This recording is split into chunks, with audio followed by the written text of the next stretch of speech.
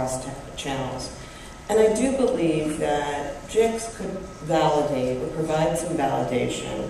It is a great opportunity for industry to come together to really talk about what the needs are. And I am a proponent of that.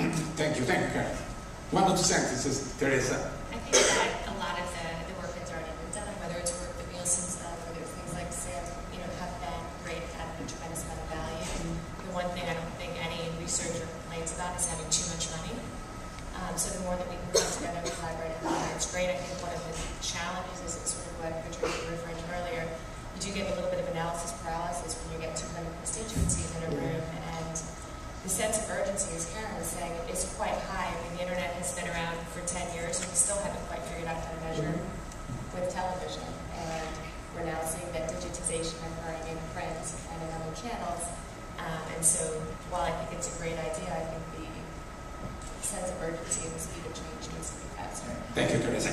Paul, one or two sentences, please. I think if you look at the initiatives in this country, it's all by companies like TRA, Rentrack, ourselves, that are going out there and acquiring multiple databases and doing these sort of pairwise single sources. I think that, especially Richard mentioned the concept of ownership. A JIC is never going to own Google data. They're never going to own Facebook data. They're never going to own Catalina data.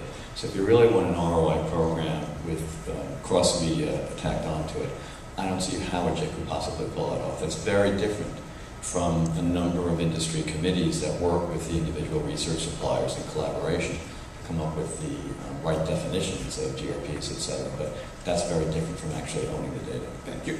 Anton, cooperation is good. Speed is king.